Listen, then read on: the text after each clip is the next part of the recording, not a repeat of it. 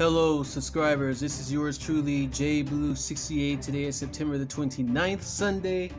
It's my third video for the weekend, and I just want to say first of all, thank you to all my subscribers.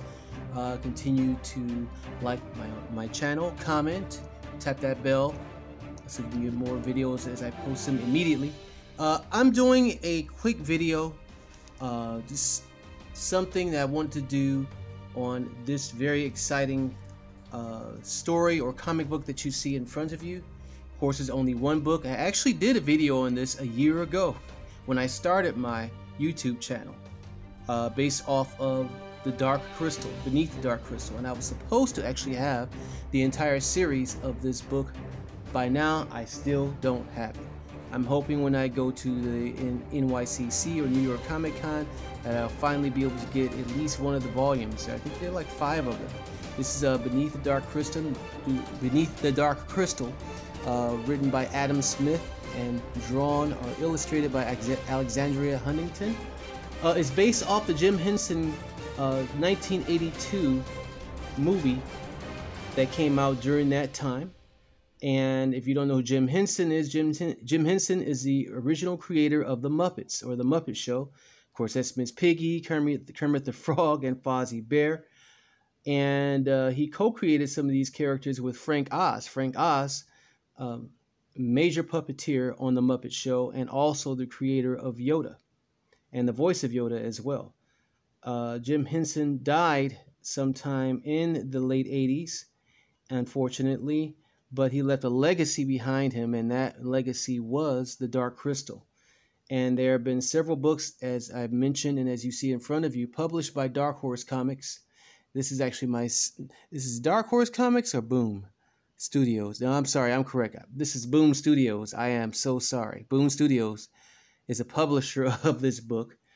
And they've been trying to get a sequel for Dark Crystal for some time now. There was a talk about a sequel back in '92, and then later on in 2002, and then they scrapped the project because they were not able to get their creative minds together to actually do a follow-up movie. It's very, very exciting series, and they finally got it done. It's now on Netflix. There are 10 episodes in all. And if you've ever seen the original Dark Crystal, it's just a wonderful creation of ideas, of mythology and adventure using puppets. This was way before CGI came into existence, and puppets were a very popular thing in the 70s and definitely in the early 80s. Again, with Jim Henson and the Muppet Show, anyone born in the 60s and 70s and even the 80s remembers the Muppet Show. And Jim Henson also had some part in Sesame Street too, by the way. But this show it's a great show. I highly recommend it for watching. Again, as I said, there are 10 episodes in all. It's directed by Louis. Let me see if I can pronounce his last name right. I think it's French. Leterrier. No, it's actually Italian. Louis Leterrier. He actually directed the one of the second films for the MCU, The Incredible Hulk, back in 2008, and he's also the director of 2 of the Transporter films. This show mixes the art of puppeteering and with a little CGI, but there's mainly a lot of puppet work done in the show. They try not to use a lot of CGI. They only use CGI when necessary, but there's mainly a lot of practical effects. It has a cast of over 59 voice actors and 83 puppeteers.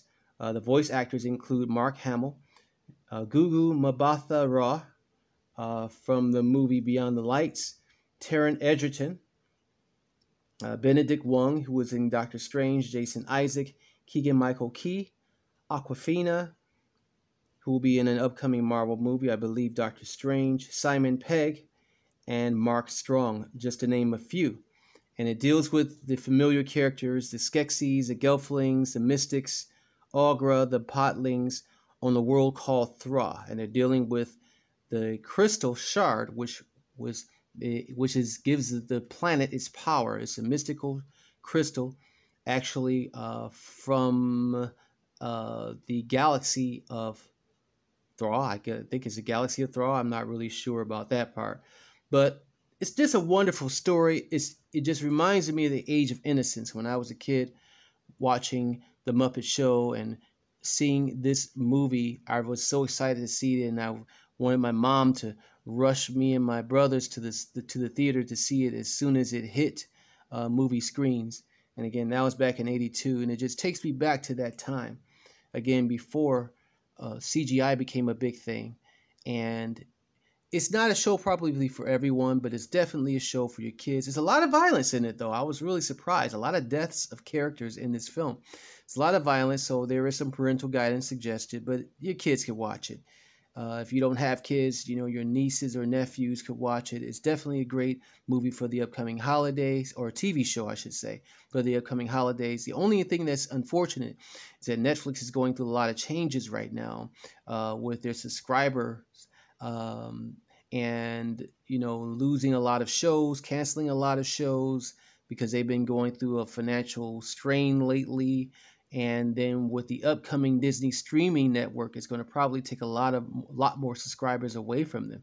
As people are debating whether they're going to stay with Netflix or with the Disney streaming network. So a lot of shows on Netflix are right now in an unstable realm, as including the network itself. So I'm hoping for a sequel, or a season 2, I should say, for this TV show. Again, it's great to watch. Highly recommended. So I just wanted to do this video really quick, and also show you the comic book again, and show you some of the artwork from the pages. Again, this is from Boom Studios, and here are the credits here. Again, written by Adam Smith, illustrated by Alexandria Huntington, lettered by Jim Campbell, cover by Benjamin Dewey, and this actually previewed at the 2018 San Diego Comic Con. Let's take a look at some of the artwork. There is Beneath the Dark Crystal, and the one that's on Netflix now is called Age of Resistance. These are prequels to the movie itself, the events that took place before the actual film. And I believe eventually they're going to do a sequel to The Dark Crystal. But here's some of the artwork. Very, very nice there. Very colorful. You see some of the Potlings, some of the Skeksis, not the Skeksis, some of the Gelflings. And we learned, too, that there are several races of Gelflings. I always thought they were just one race, but there are several different races of Gelflings. And just a wonderful show to watch. It's a wonderful show to watch. It's not for everyone. And here's Aughra there, also seen in the TV show. It's not for everyone, to watch. It has a very childlike depiction, But again, I like it. I'm enjoying it so far. I'm actually on episode 9. I'll be finishing up the show tonight with episode 10. And again, I hope to find the actual trade paperbacks of Dark Crystal at New York Comic Con or sometime in the near future, where I can read the books and get more of the backstory of these characters. And this looks like Aughra when she was much younger. Okay. All right, so that's it. That's all, y'all. I'm not going to extend this video beyond 10 minutes.